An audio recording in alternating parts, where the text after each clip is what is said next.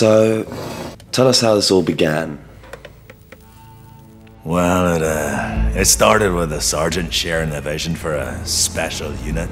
He travelled all the way to Africa to recruit me in military prison. You know, it's not exactly common practice.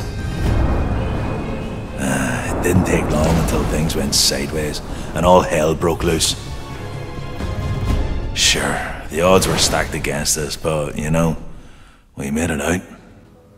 And what was this special unit formed for?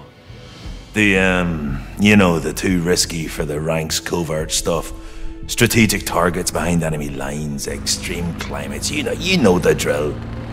When no one thought it was possible, we went in and we got it done. Only a few have the guts to dance in the lion's den, but those that do, you can trust them with your life.